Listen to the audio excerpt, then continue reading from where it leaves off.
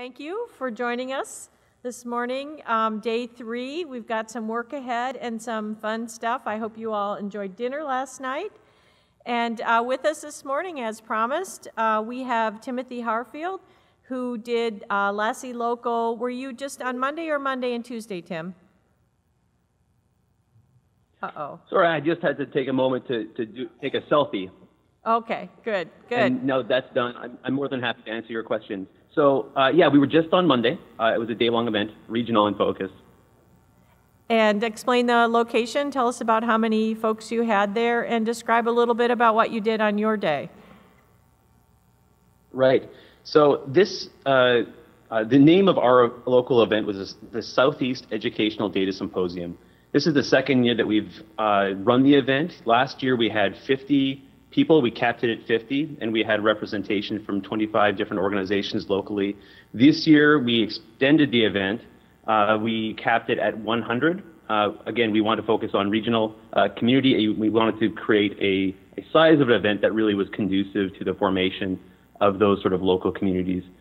So capped it at 100. It was held in Atlanta, Georgia, at Georgia State University, played host to our local event. And really, really happy that this year, unlike last year, this year we could align ourselves with the Learning Analytics Summer Institutes, because it meant that we could sort of retain our regional focus while at the same time engaging in an international conversation. So that was really important to us. And then can you tell us a little bit about what the participants at your LASI Local did with their time?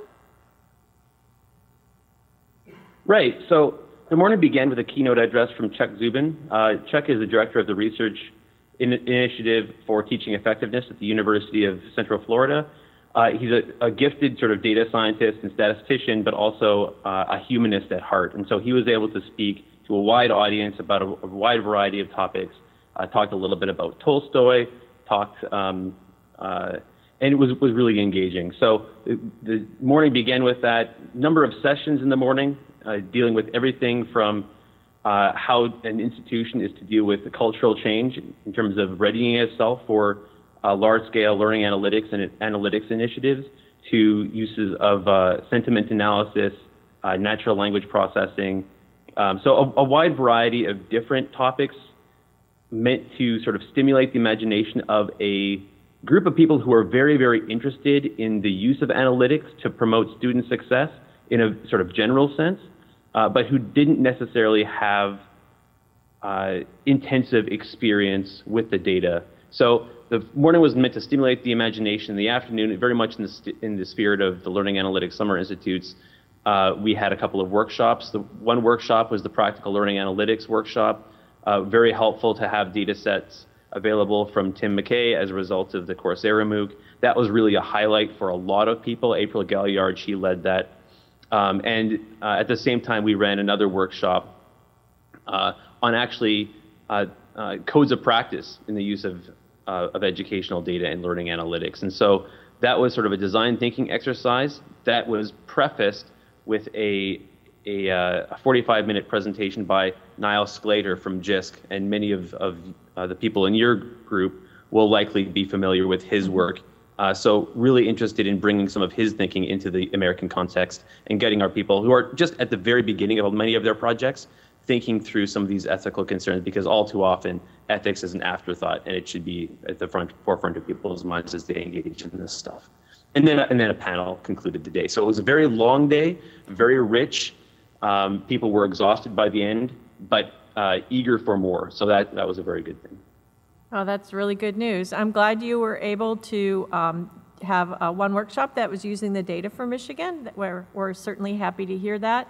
If you have any fun things that came out of that workshop in terms of findings from the data, some things that people messed around with the data and produced some visualizations or statistical outcomes that they did some testing on with the data or something, and would like to be able to share that with us. Our session this afternoon is the similar kind of activity from all the 10 different methodology workshops we've been running here over the course of the 3 days. Not all of them use the Michigan data. Some of them were doing things that they needed different sorts of data. But be happy if there's anything you would like us to feature from that workshop here this afternoon and want to send it to me, we'd be happy to include it in some of the examples of what you can do with different methods on student data. Well, thank you. Will do. Thank you for checking in with us, and it was a pleasure to have you join us, at least briefly this morning. I'm thrilled that you guys had a long and successful day and doubled your attendance. I think that's great. We're at about almost 120 people here in total, which is in keeping with the numbers that we've had at the Stanford and the Harvard one. So I think I'm happy that these LASI locals this year and the Central LASI here have met our hopes in terms of attendance and participation and enthusiasm. Everyone here was very excited. We had a long day. There were people who stayed in their workshop past the 5 o'clock cutoff, so I'm glad that you had a similar sort of experience there. And thank you for joining us this morning, Tim. My pleasure. This really is an exemplary kind of event and an exemplary format that's being looked at very closely by not only us, but also by organizations like Gates, like Achieving the Dream, like the APLU. So this is a really important format, this sort of notion of integrating practice. You know, famously, faith without works is dead, right? So to the extent that we can talk about these things, engage our imaginations and do, that's really, I think, the way to stimulate and encourage real and significant change in the nation and internationally as well. And so I think the LASI has been really important, and we're delighted to have been part of it this year and look forward to being part of its success going forward. Great. Thank you very much. Everyone, thanks, Tim. Bye-bye. Great. Oh, I think I've just initiated another call. Oh, look, looking good. Okay. Glad to hear that this morning. Okay, I'm on Brenda's computer. I don't really, know how to work her not Apple machine. Got it. Oh, Brenda, let's share that with our audience, which will actually be meaningful in just a minute. Where did that slide go, Brenda? Would you like to come and help me? Yeah. This one. This one right here. Okay. Oh, I got it. I have my helper here. And then where is it this one? It's that one.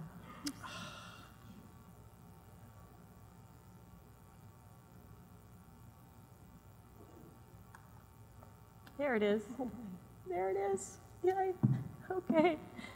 You don't even need to go very far. It won't be a long introduction. It is my great pleasure this morning to introduce you to our third and final keynote speaker for LASI. I'm happy to introduce to you Brenda Gunderson, who received her PhD in statistics from the University of Michigan. Here, I don't have to say the year.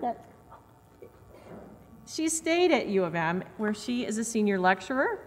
She coordinates and teaches the largest undergraduate statistics course, which is called Statistics and Data Analysis, which has to date, at one point, 1,700 students, and you told me the other day, higher than that, very large number of students.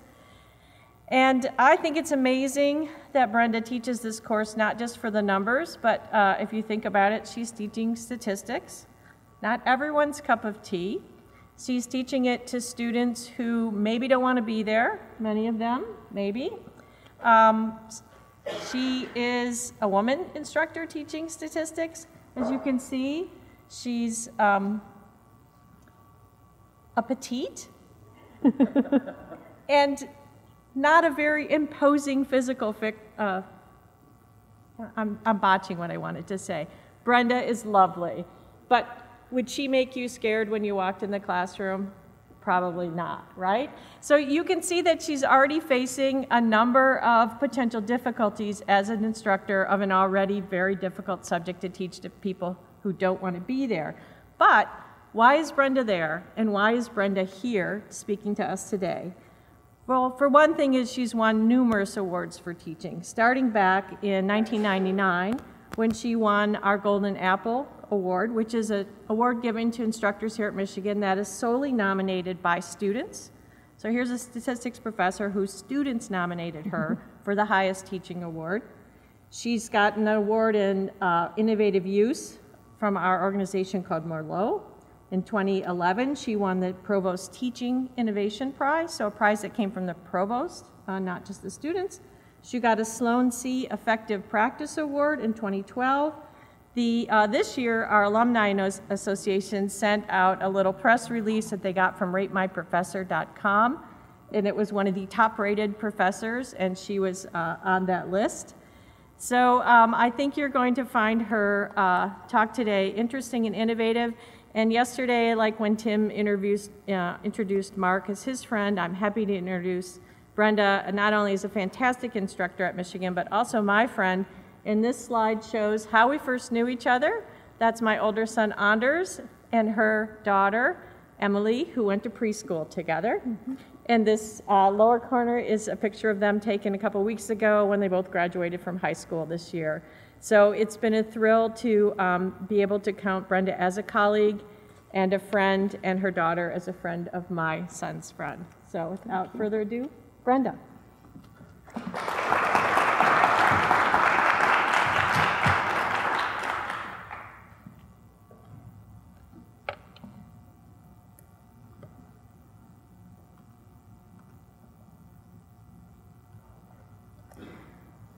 All right, good morning, everyone. Good morning. I am Brenda Gunderson, and I do teach statistics. So last week, I turned in my spring term grades, and that allowed me to see my final course evaluations, the end of term evaluations. And so I went in to take a look, only to find that item number 4, I had a strong desire to take this course, was again my lowest rating on my evaluations. I'm even below the first quartile. So, I like to share a picture in my class. I like to share a little mental floss during my lecture time, a picture of the day or a comic of the day. So I want to share with you that first this morning, my very favorite picture of the day. I share this on my day 1 of lecture every semester. There it is. And that is my son and nephew. And it was part of a calendar of family pictures that was up on the wall in my office. And I had a student who was in my office, looked at that picture and said, that's kind of what I looked like when I learned I had to take your stats class. So I've added references to the course that I teach, Stats 250, an introduction to statistics and data analysis for undergrads. But I share that story because the student was not in my office for the first time. She had come to my office hours during the semester. She had asked questions. She had attended the lectures and labs. She had decided which resources of those available were going to be useful for her learning style and made use of them. And so now she was in my office at the end of the term because I had sent her a letter because she received an A+. Our Stats 250 team will send an individual email with a letter attached to all students that get an A+ in the course, asking them to come back in so that we can congratulate them in person, so we can talk to them a little bit more, so we can get some idea of what their personal learning experience was in our course. Great opportunity to get some data one-on-one. I thought I would share a little bit about the course just to give you background of what it's like through the academic reporting tools, a place where we get a lot of information and can use that to make some decisions. And it is a 1-semester course. It's an analysis of data viewpoint. The background is only high school algebra, no calculus required for the class. We do have a computer lab, so that's why it's a 4-credit class. I mainly have sophomores in the class, freshmen and juniors there too. As far as which major they end up going out with that have taken my class, mostly psych, neuroscience, some econ, business, and poli-sci. But it is a large class, as you heard. Our enrollments last winter term were over 2,000. And right now, our fall term coming up looks like it's going to be a record enrollment too. And this is without all the freshmen enrolling that are going through orientation right now. So it is a large class, and it's coordinated. So there's a number of lecture sections. I'll teach a few of them in a room similar to this style with about 300-400 students in it.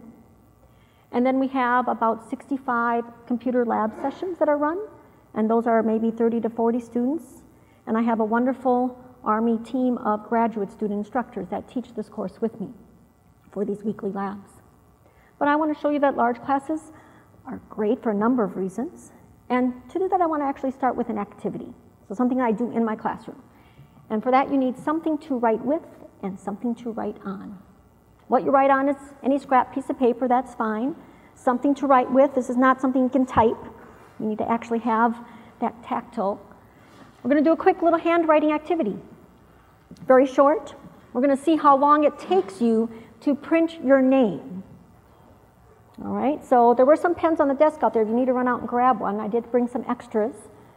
But if you got something to write with, something to write on, I'm going to give you a go, and then the seconds will go by up front.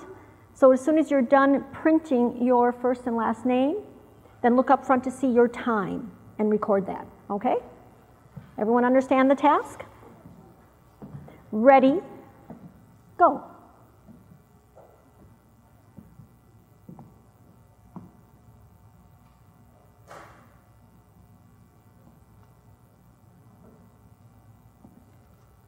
Some of us have long names, okay. So you have your first observation, right? Did you write that down so we don't forget that data point? All right, so now we're going to do it again, but this time, switch hands. All right, opposite hand. Let's see now how long it takes you to print your first and last name. Ready, go.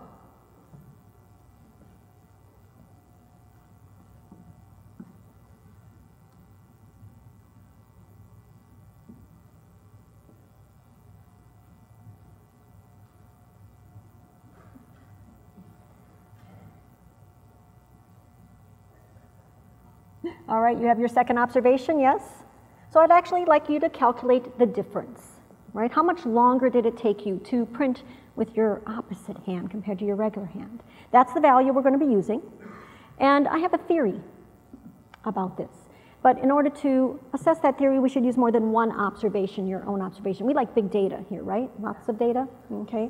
So I'm going to give you about 30 seconds, which means you might have to get up and move so that you can gather a little bit of data from those around you. To say good morning, to introduce yourself if you happen to not know that person yet after these few days, but you've got about 30 seconds to collect a little bit of data so you can use that to help you make a decision. Ready? Go.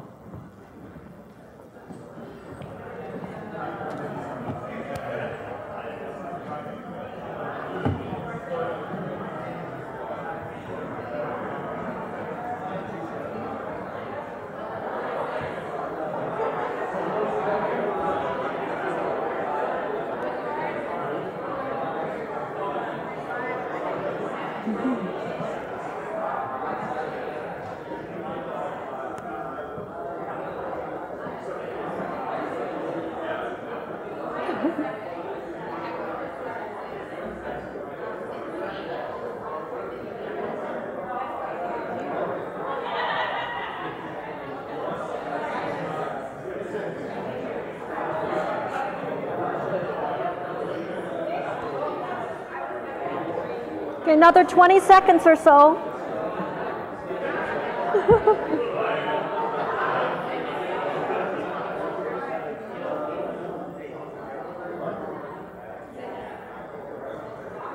All right, everyone, let's gather back together. Because I have a theory. I think that was the most active data gathering I've ever seen in my class. Love it. All right, so now you have some data in hand. I know. And I would like your help in assessing this theory. My theory is that on average it takes about 3 seconds longer to print your name with your opposite hand. What do you think? Based on your data, how many of you would like to support this theory? Based on your data, how many of you would like to reject this theory? Overwhelmingly. Did you all have the same observations? No. Were there some 3s in your data set? Maybe. But still, with the observations we made, being a 3 in the data set, but with that variability, we still overwhelmingly decided to reject this theory. We took a look at our data, we compared it to the theory and said, you know, if that theory were true, then our data would be really unusual, unlikely to occur. Our data is not compatible with this theory, so we ended up rejecting it. This is an activity I can do in my large classroom setting, and we can just start talking about how decisions are made with data. And get them excited about being able to learn the methods that we're going to learn in that class, to be able to do some data analysis. We can do this in a large classroom. Large classrooms are great. All right, how lucky am I that I get to teach statistics? The science that transforms that data into useful information so we can make decisions with it. And if you think about the life of a student throughout college, it's a long series of decisions that they have to make, actions that they have to take. I have been teaching here for over 25 years, a long time, and a lot has changed. Here's one of my earlier years, pictures of our department and students. There I am, front row. Yes, I am short. And I could only find a black and white picture. That's all we had. Here's a few years later. It's in color now, but I'm still in the front row, and I'm still short. And I'm even wearing, I think, the same outfit. I know. And here's a few years later, more recent. I'm still in the front row, so I'm still short. A little better outfit, I think. But there has been a lot that has changed over these years of my teaching. I have my students do a lot of things in my class. And of course, we have the basics of coming to lecture, of working on homework. We have a lab that they go to, and the assessments that we have in the class. And more recently, we've added in a few other pieces, such as a quick pre-lab activity they do before going to lab. We've given them a host of practice tools now that they can work with that are not required in the course, but the option to use those tools. And then a really nice, wonderful tool for guiding our students through our course called eCoach. And I thought today I would share a few of these pieces with you and show you a little bit about how having data available has been very useful for me as an instructor to be able to make decisions, to be able to guide my teaching, and how having a lot of data together has also been available or helpful for influencing the learning experience of my students and the decisions that they have to make. So a little then and now. Working with the lectures first. Well, back then, my lectures were still considered big. We had about 600 students altogether, but I still taught in a room like this with about 200 students. So they look something like that. Back then, when I was teaching, I used that device. I was a master of the overhead. I really was. The students had kind of a workbook style, and I had the same content on an overhead, and we would work through the content together. We would complete their workbook, their study guide together. And I still do that today. My classes are still big. And I'll get down and walk around, and they're going to be working on activities, even in the classroom. I use, of course, my tablet now that I can interact with and write on to complete our work together, and I can even save that content. But one of the things I do use in my lectures are clickers. Now, I know clickers are not new technology. It's not fancy. It is not sophisticated. But I still can learn a lot from my students. It's really easily collected data that gives me information that's useful. I don't have them required to come to lecture. I don't use the clicker data for attendance specifically. It's not part of their course grade, but it still provides data that's quite useful. Simple in form, easily obtained, binary, 0, they did not click in, they did not participate, likely because they did not attend, or 1, they did. Turns out this past spring term, we found another use for this clicker data. I had 5 GSIs. They were all experienced GSIs, graduate student instructors that have taught this course with me. And one of them, in our weekly training and planning meeting, said I was having some difficulty with my students getting that in-lab project done. And there was some frustration among the groups because there's teams to work on these projects, and some of them were being a little frustrated. And so he was doubting, do I need to come up with a better overall review that I give at the beginning? Do I need more little detail there? Or did you cover topic X in class already before lab? Because my students didn't seem to understand that. Yes, I had. We had covered it and finished it on that Wednesday lecture before the lab in the afternoon. So we took a look at the data. We looked at the lecture clicker data. I had not shared this data with my graduate students before because, for one thing, it's not something that I look at regularly because I'm not taking attendance. I use it in other ways, pedagogical reasons. But we looked at the attendance data, and of course it was not a surprise that some students weren't coming to class. And some of the students might have been looking at the captured lecture of my course, but not necessarily before they went to lab. So they were missing that material that had been presented that they were supposed to engage in initially that was going to be covered in more detail in the lab. And when we looked at it broken down by the lab section, he found his lab section, having the highest percent of students who had not been going to the lectures regularly to get that material before coming to their lab. So data doesn't have to be very sophisticated, and it doesn't have to be hard to collect and manage and put together. It can be actually quite simple and easily obtained and still be useful to an instructor. Now, there is incentive for the students to do those quick clicker questions that I have in the class that are on content, just to get them to practice an idea, see how they're doing. The incentive is that if they get 100%, I do a cartwheel. That's what I promise. If they have a question that's 100% correct, I will do a cartwheel. So I went through my captured lectures, and I found one. Would you like to see it? Okay, all right. So this is just from last winter term. And then a final example on dark chocolate being good for you, as I mentioned. So I owe you one. It's coming up. I owe them one. But I do want to remind you of your Name That Scenario practice tool, a really good tool. And, okay, here we go.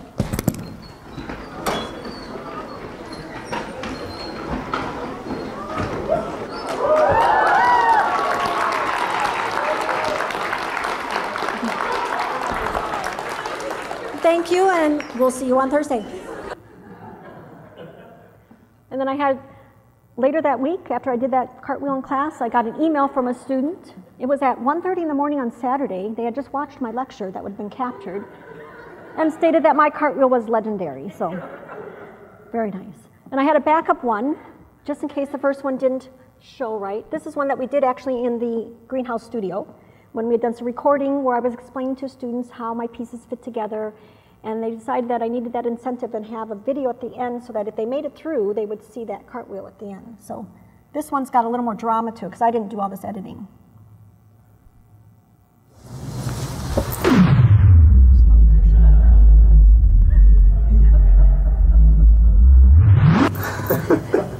All right.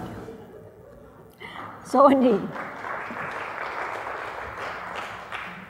There have been some classes where they don't see a cartwheel, and there's been even one section that actually saw 3 in the same semester, which is pretty rare. They did a really great job.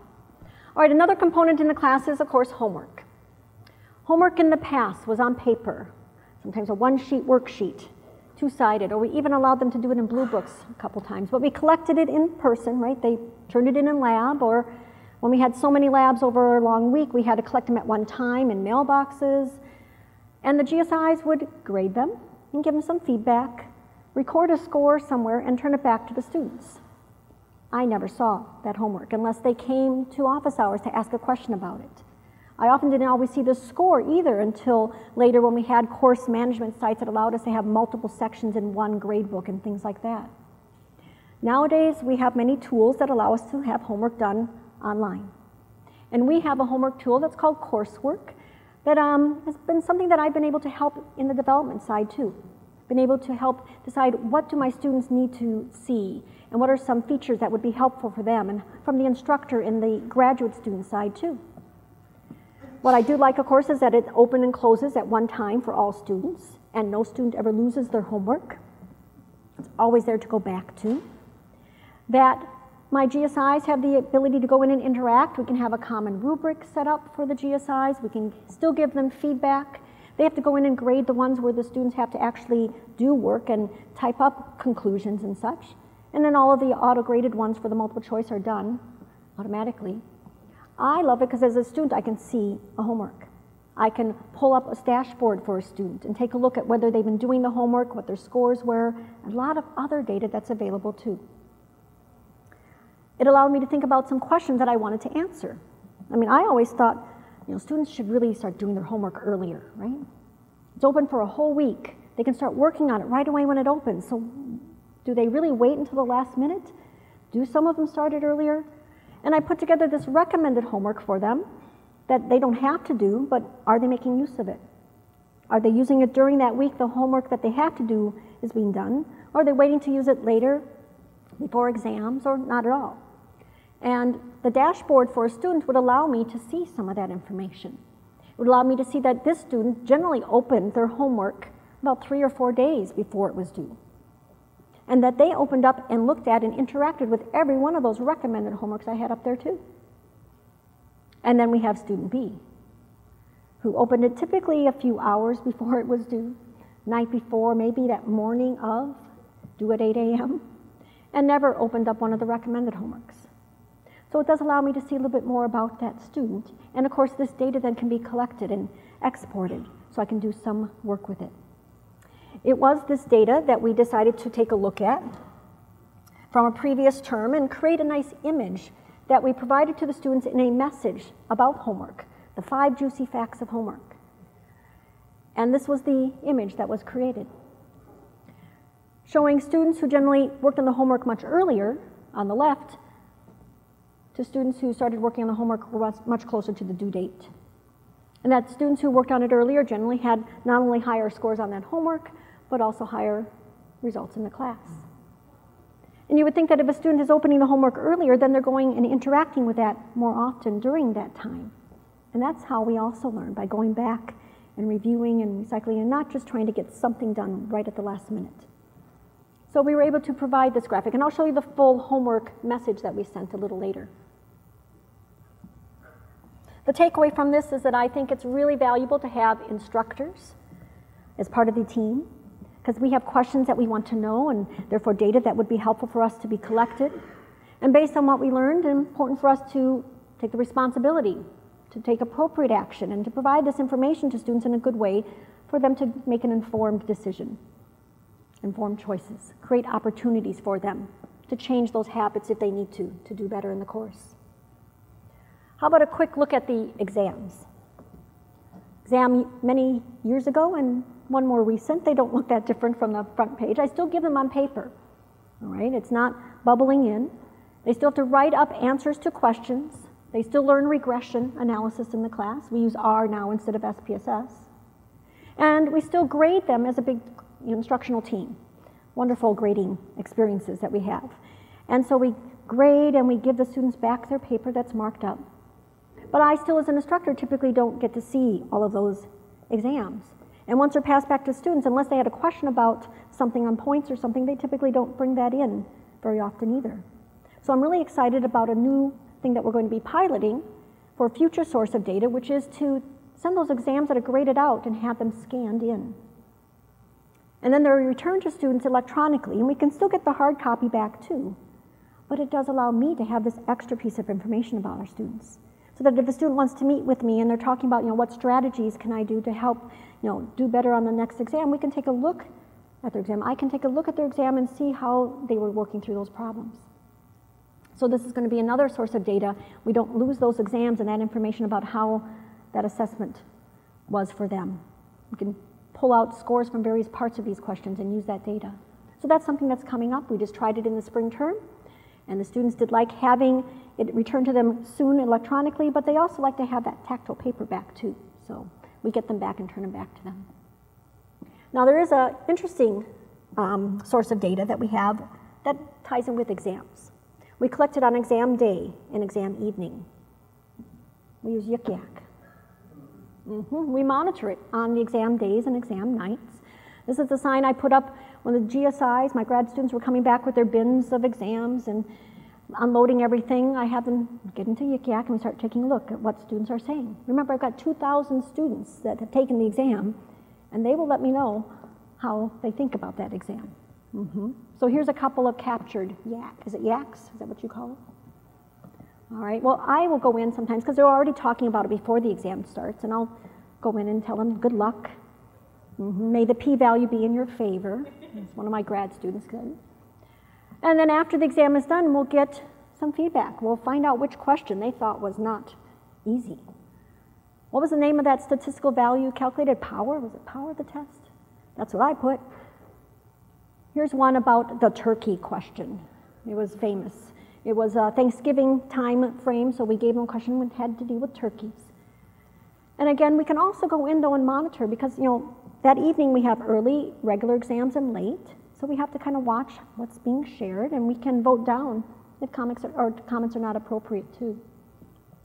But it does give us a feel for, okay, we're going to have to maybe go over that turkey problem and explain that concept to students, and maybe do that as the review that they get in lab when they get their exams back. That stats exam, this one had great personality, supposedly. But your data doesn't have to always come from a course management site.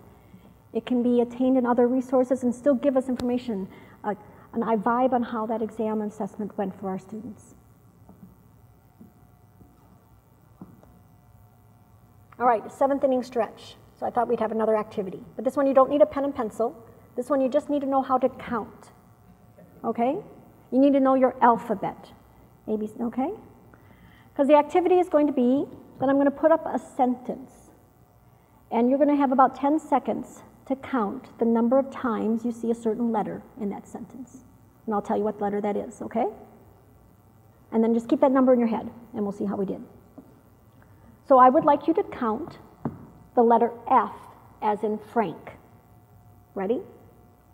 Go.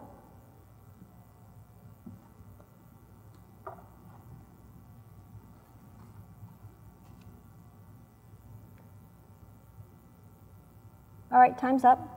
How many did you see? You saw 3? How many saw 3?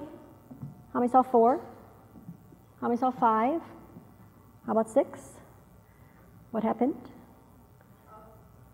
You got it. I use this activity to talk about sampling, and that even when we can't look at the entire population, sometimes, even when we can look at the entire population, sometimes we still don't get the right answer. And we'll talk about designing good studies. We'll talk about the collaborative team that's needed to design a good experiment and biases that we want to avoid and the responsibilities of researchers. And you want to know how many it is, right? And it is, indeed, the OBS. Mm-hmm. There are 6 altogether. And so as I said, we'll talk about the need for a team effort, that we need to take some risks, but we need to make sure we take on the responsibilities when designing statistical studies, figuring out what questions we want to ask and what data to collect, and that it really does take a collaborative effort. All right, so just a fun activity that we can again do in classroom and get it to talk about other things that are important. And one of the things that's important for me is the ability to have a team to help me figure out what questions am I interested in, what data should I collect, and the ability to have people like you that work with that team so that that data can be collected and looked at in appropriate ways. The final quantity I want to talk a little bit about is eCoach. And eCoach is definitely a place where there was a team effort, collaborative effort, and what I've been able to bring to my students through this particular tool has been amazing, but could not have happened without many, many members. So eCoach, electronic coach.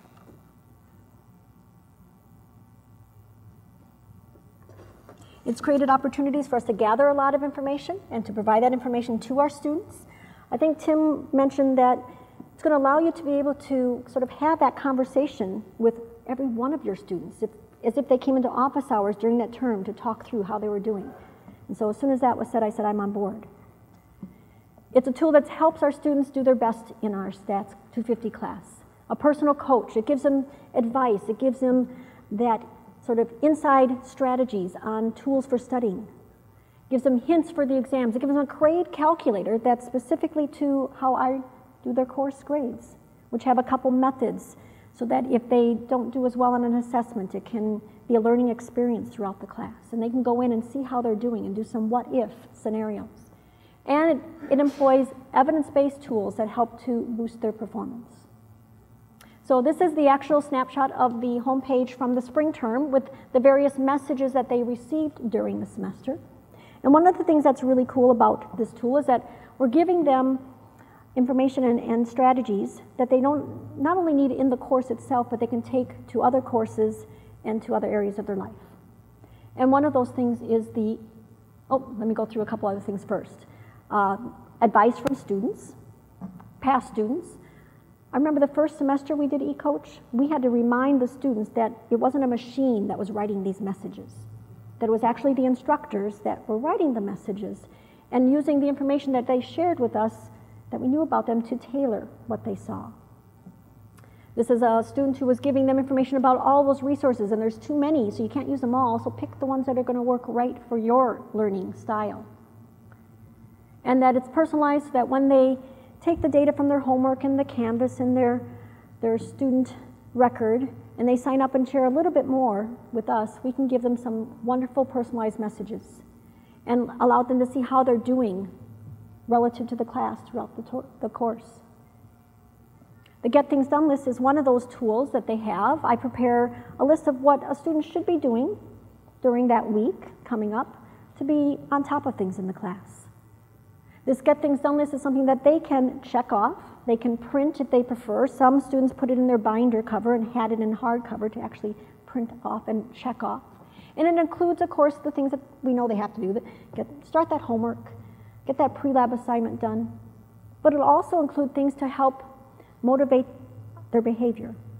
Like, there's office hours, remember? There's 48 office hours every week that you can go to.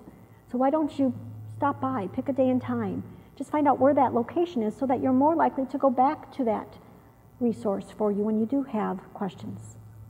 And we try to throw in a fun one too, something like sending them to a video or short article that ties in with what they're learning in our course. But it certainly gives them a model that they can use. And I've had students tell me that they've used this concept to help them manage their time and duties in other classes too, beyond just this one course. What's very cool is that we can take the data about students using this type of tool and provide it back to my students through a homework assignment, which is what we did. We took data de-identified from a previous term about usage of the Get Things Done list, about usage of another practice tool that we have through eCoach, put it in their hands to start doing some data exploration, to look at and compare the users versus non-users or the extent of the use and how they did in that course as a whole, so that they can basically explore the data and see the messages themselves, and it's coming from students like them. Here's that homework message I mentioned. We had that graphic that we put in. It's the 5 juicy facts about homework. This message is tailored. This was for a Daniel who we said, your hard work is amazing. We see that you did the practice homework and you did homework 1, but your score was a little on the low side. Well, we dropped the lowest homework score, so let's learn from our mistakes, and we got going through some tips. Tips such as, you need to practice, so there's that recommended homework available to you. Tips that include thinking about the process of doing the homework. It's not just when they start the homework, but it's also how they do the homework. I had a student who came in to pick up their final exam. This was not an A+ student, but a student who ended up doing quite well in the course, a B+, after starting at a D on exam 1. And I said, so when I looked at his record as he was coming in to look over his exam, I said, so what did you do that was different? And he explained how he changed up his homework strategy. And so I said, can we write that down? Can I videotape you explaining that? So we could include that as a testimonial to the students. And there are other students in that same situation. Homework's a big part of your grade. Use it, though, as that study tool, that productive practice. And then we can give them a third fact about, why don't you just think about starting homework a little earlier, just open it up, read the questions, and then start working on it as you interact later through the term, through the week. So this image that was there and some information about that data that we had summarized for them. That students who got that A usually started their homework about how many days on average before it was due. Helping to them make decisions about how they want to behave in the course and how they want to act, and that they can make those choices. This homework message looks so much better than it was the first time. It's an iterative process. It has been wonderful to have a health behavioral scientist, a lead in this eCoach team, that would come to me and say, Brenda, tell me about homework. Just tell me what you want your students to do. What are the pieces? And she would help me figure out the right ways to say these things. And we would look at the data that we could use to back it up, our recommendations. So I mean, I can say these things, but to have a person who knows how to say those words that are motivational to our students in the appropriate way has allowed us to make wonderful messages that have truly been an iterative process, looking so much better and still room for improvement too. But that need for a collaborative team is important.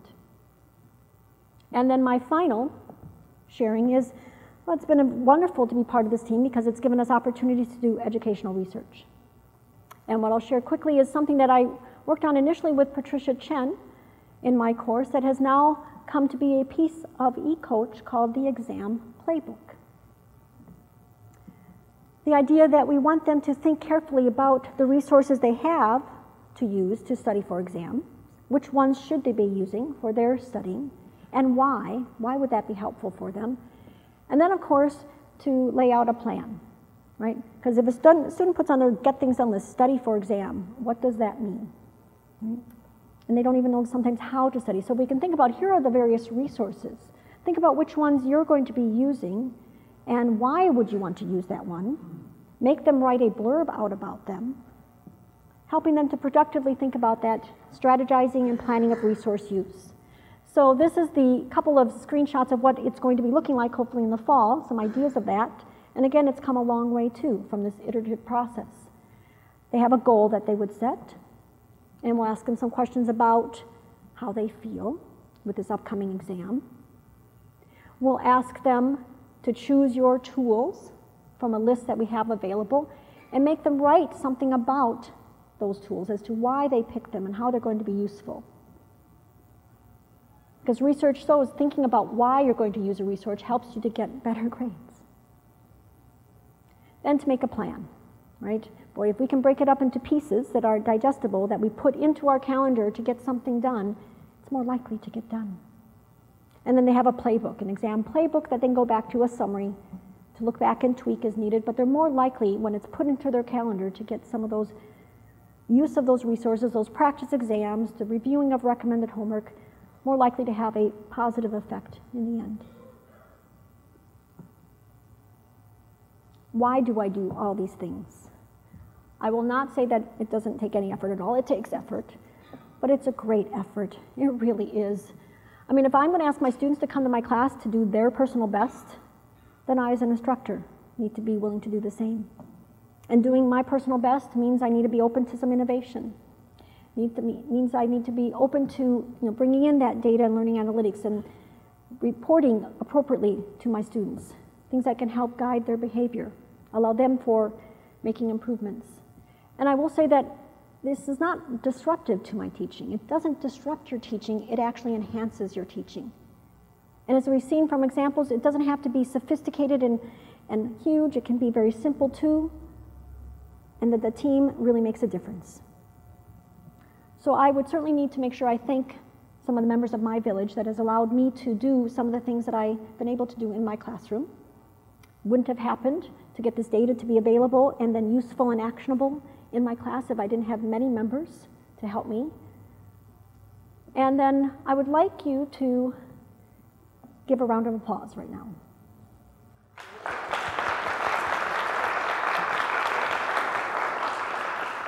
And that round of applause is for each of you, all right? It is, because you have been here now for 2 whole days, going on the 3rd. You have been thinking and working and learning about new ways to look at data and make use of data and methodologies, and these things wouldn't get done without you.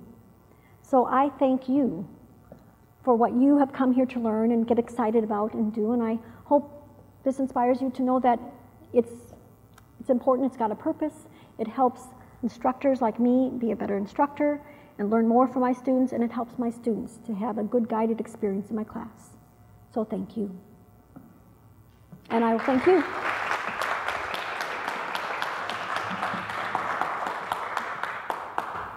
And we're not supposed to ask, do you have any questions? We're supposed to ask, what questions do you have, right? All right. And of course, I don't have the handheld mic, or we don't have the cube, so if you could... Repeat. Oh, no. Oh. Yes, wait. Oh, these guys are great.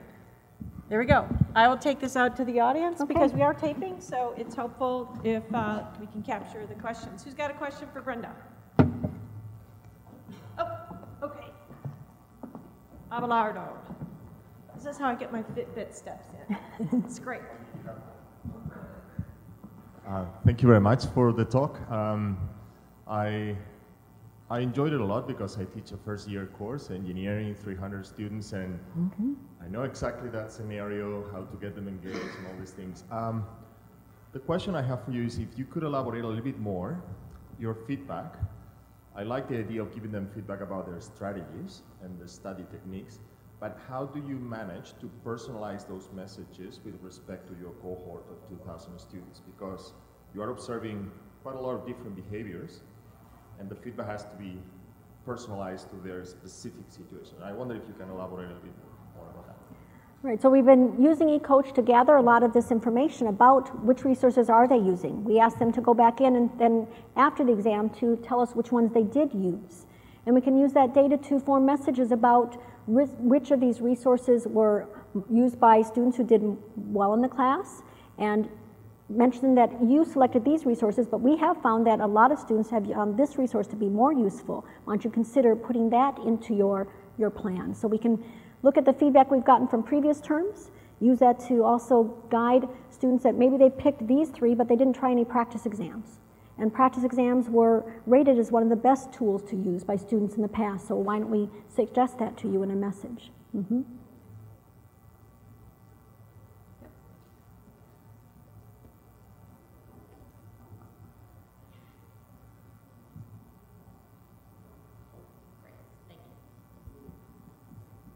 Good morning, Dr. Gunderson. Good morning. When you shared with your cohorts that if they engaged with the homework up to 5 days earlier, there was at least a correlation that their final score would increase. Let's call that an intervention. What then happened? Did they adopt your recommendation and did you track it? Well, we are certainly able to. The ability to look at this timing data was something we recently just did. It was available at the end of winter term, or was it end of fall term? And so we were able to start to look at that data and presented this message just this last winter. So we have not taken a look at the effect of that on the winter term data yet to see the students change after that message was done, but we do have that data available. There's an issue with just too much data out there and not enough time for an individual instructor to do as much. So when we have a team and we have certain questions that we want to address, we can get into that data and look at it. Next question.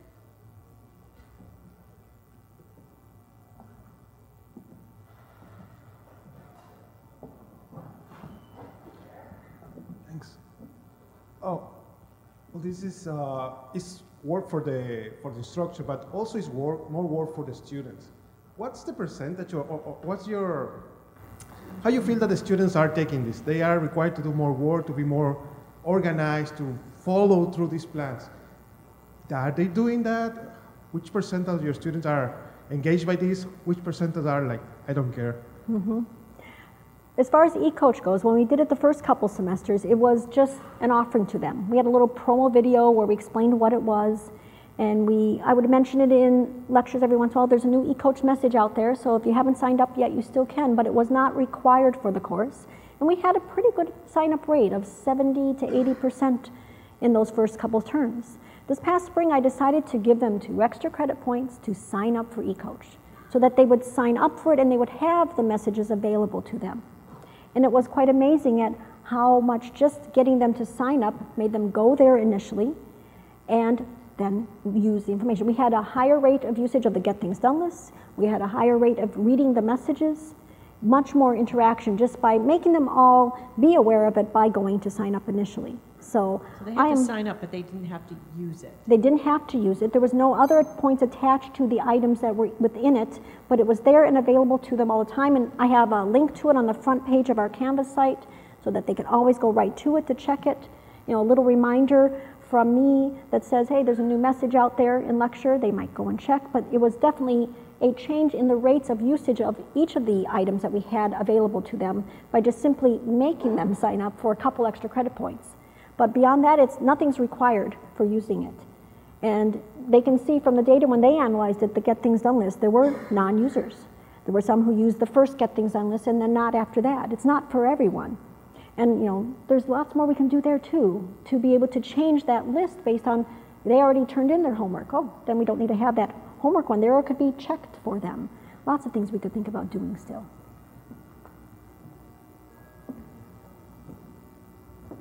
Thank you very much. It was very, very informative. Quick question. So you mentioned that you got some help in tailoring these messages. What did you learn about sort of the rhetoric or how you communicate and how you motivate that you didn't know before that you learned through this platform? Mm-hmm. That's a good question. I mean, lead behavioral scientists know how to frame things. They know how to say things better and just make it more tantalizing. I mean, 5 juicy facts about homework, I want to know what those are. 3 things you need to know about the name that scenario tool, this practice tool, I want to know what they are because they're 3, she helped it to not be so much words and help it to pull up the salient features and make them the important thing that made a person want to read that message. And she would just listen and take some of the things that I said and be able to put them in the right frame. So I think I would have made a nice message to the students, but not in that engaging way that she knows how you need to phrase something to make them think about changing their behavior, or to make them look at and read that piece of information. So again, I don't think I could do the message writing as well as we have been without that person being a member of the team. Mm-hmm.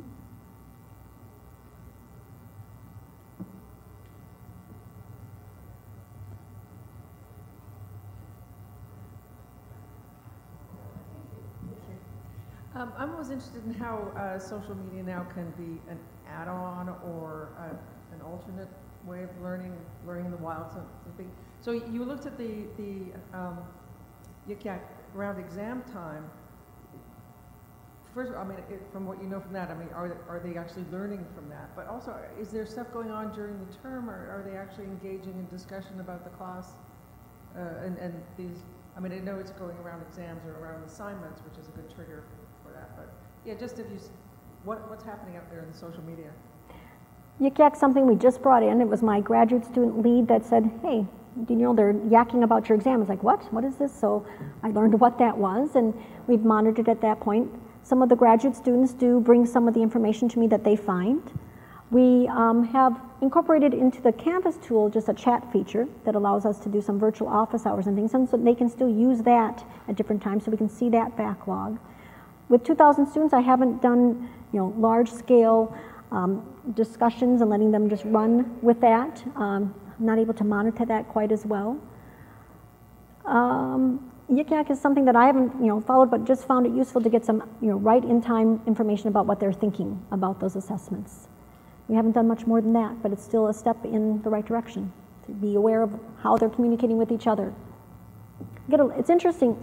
Our office hour time is in this big room where we can let them just drop in, and I now hold my office hours there too, because I get so much more information about what they're thinking and how they're studying and how they're working with their neighbors and their teams by being in that setting than just in my own office where they come in too. So I get a little bit more feel of how they're working on material and sharing ideas with each other.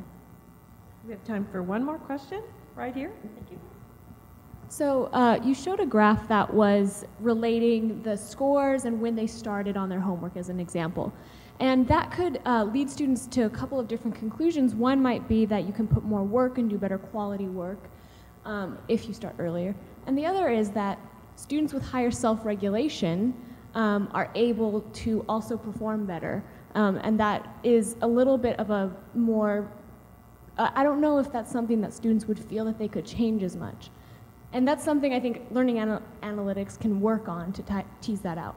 But if it is more related to a non-cognitive factor to their self-regulation and engagement, as an instructor, what does that lead you to want to do with your class? So it would lead me to come up with ways to get them to just get started on the homework. So, okay, look over the homework before our next lecture because we're going to take a look at those first 2 questions. And to guide them to just getting that process being part of their weekly plan is that they look over questions, just reading them before the next class and having that be an assignment from me, but it's not an assignment where they get points at all, but I can still model that behavior to help them to interact with that tool. We could tailor the message to go to certain students and not to other students in terms of whether they need to see that type of message or not. But I think when you can explain the pedagogical reason behind interacting with material more often and more times throughout that week is going to be, in general, a better way for learning, then that's just something that maybe they hadn't really thought about because they didn't really get that modeled as well in high school or whatever it might be. So in learning science terms, I think I would suggest use scaffolding, how to be a better self-regulated learner, and the system helps. Having to get things done is to remind you. Sometimes it's just a reminder to do some things because you get very busy too. Great. Well, that's all we have time for. We'll come up on a break next. And then first, let's thank Brenda for her keynote this morning. Thank you.